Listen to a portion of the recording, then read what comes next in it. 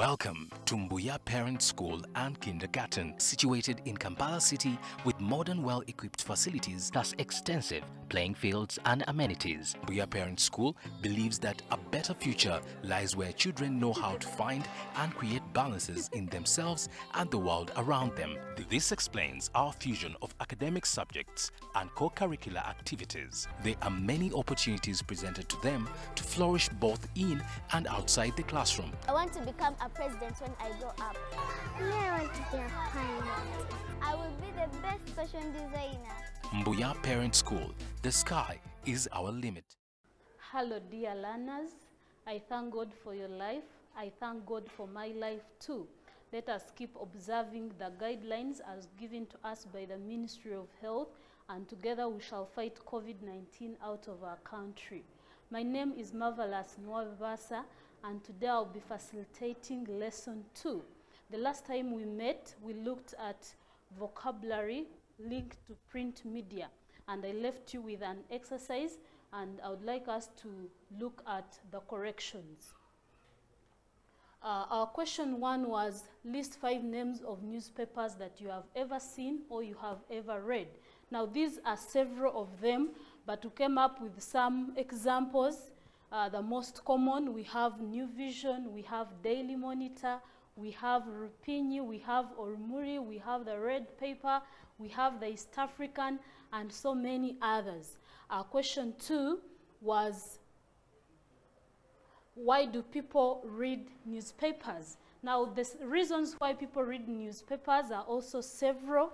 People read newspapers for different reasons, such as looking for information. People read newspapers for entertainment. People read newspapers for leisure. People read newspapers to look for jobs, and so many other reasons.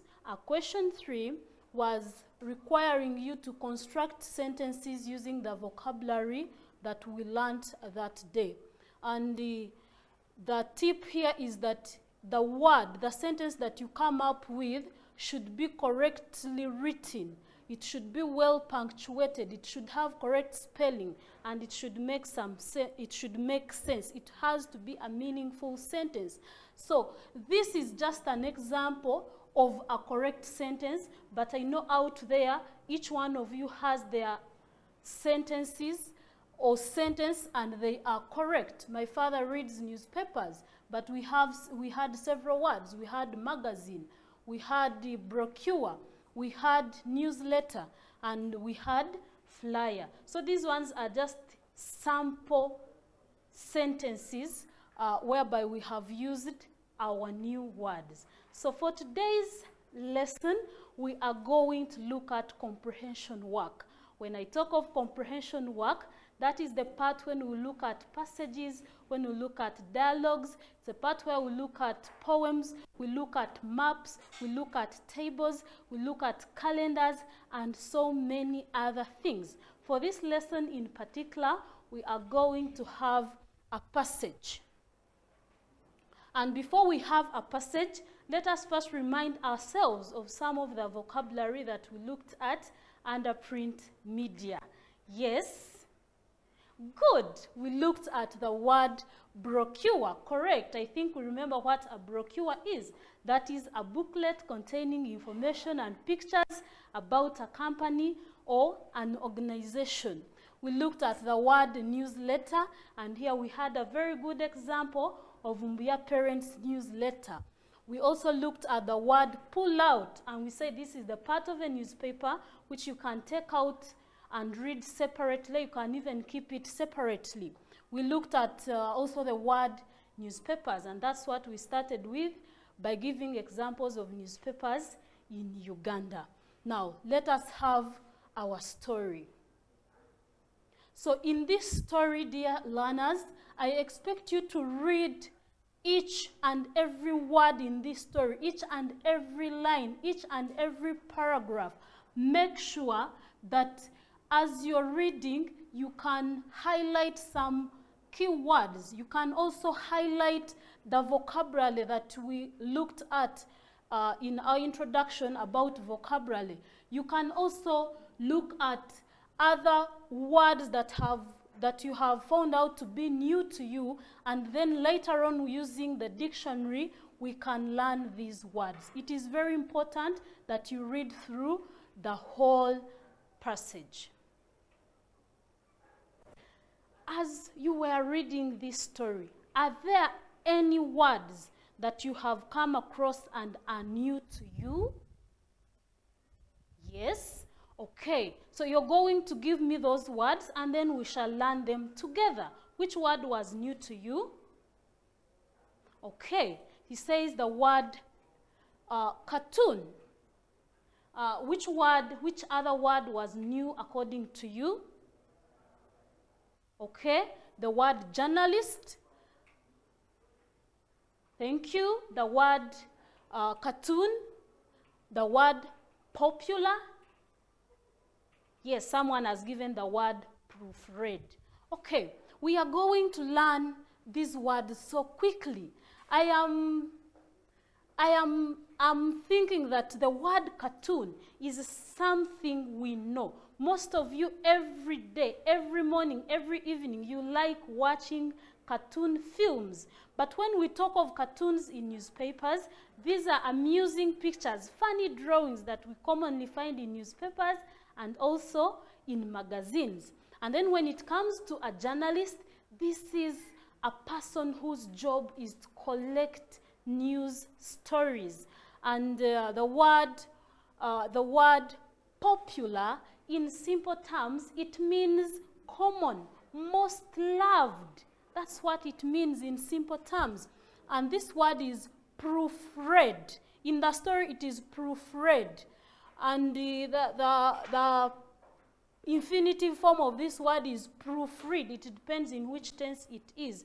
And to proofread, it simply means to read a text with an aim of correcting mistakes, if at all they are there.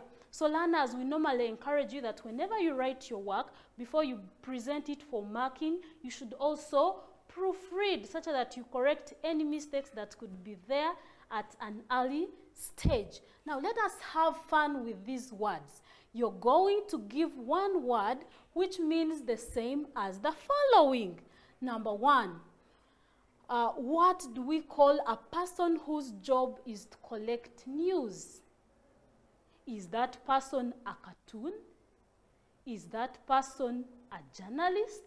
Is our answer popular or proofread? Who can answer that?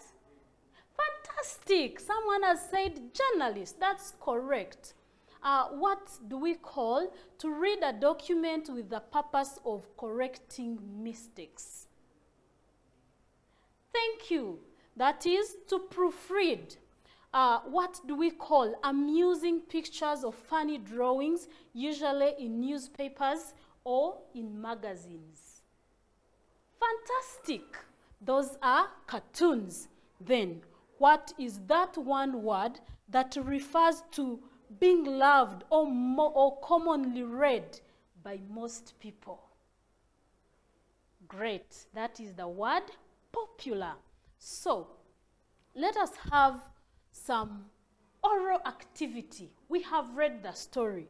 We have read the passage. How many paragraphs does the passage have? Thank you very much. Someone has said that the passage has 3 paragraphs. Another question. In which paragraph do we find the examples of print media? If you read the story, in which paragraph do we find the examples of print media? Mention at least 4 items newspapers contain. What is contained in newspapers? Okay, photographs, cartoons, stories. Very good. Those are some of the examples of items that newspapers contain. Then, when are newspapers ready for sale? You will be able to answer this question if you have read up to the very last paragraph. Now, with you, I'll leave you an exercise you will have to read through these questions and attempt them correctly. But here are some guidelines. When you are going to answer questions about a given text, you're expected to read that text not less than twice. You have to read it for at least more than 2 times. And as you read your story, I earlier told you, go on highlighting or underlining some key ideas and some key words. That one will help you to easily locate the answers for the question given in your text. When you come and read a question, for example, question 1, what kinds of print media are mentioned in the passage? You will go back and read that passage, and from there you will identify those keywords. You will identify the answer. Now, when you have identified the answer in the text, that is not how you just lift it and you come and place it that it is the answer. No, you have to modify it to make sure that it suits the tense that has been used in the question. When you have done that, another thing you have to take note of is that in English, every sentence you write must be correctly punctuated and must always be, and the words in that sentence must have correct spellings. Another important thing you have to take note of, let's look at question 3. Why do you think newspapers are delivered very early in the morning? Now you go in the text, you will find there the answer to this question. But the way of answering it, the approach, there are some key words that you must not leave out. Which ones are those? For example, they are saying, why do you think newspapers are delivered very early in the morning? The word think here is very key. The word delivered here is very key. The time, early in the morning, is very key. So you have to take note of the key words. The next item that you have to pay attention to is to follow the instruction of the question.